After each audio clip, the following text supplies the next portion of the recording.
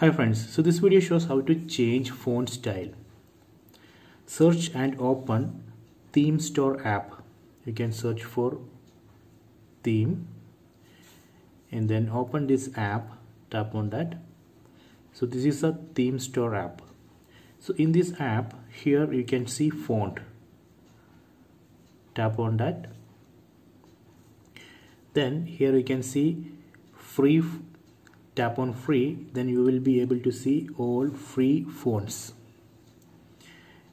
You can just tap on download and download the font. Then you can tap on apply to apply this font. You can see it's applying, done. Now font has changed. You can see font has changed. Again go to theme store app.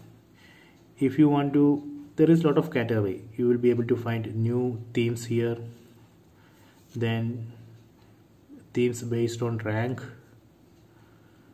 Then if you go to this me tab, tap on this me,